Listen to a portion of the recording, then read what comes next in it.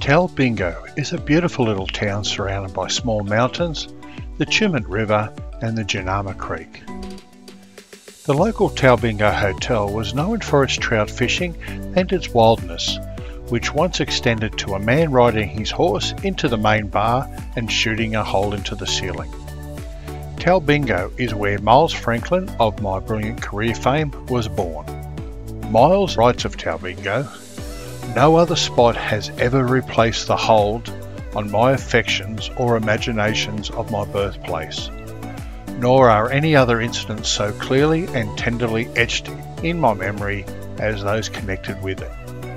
Today, Talbingo is a quiet township located on the shores of the Jounama Pondage, which lies at the base of the Tumut 3 power station.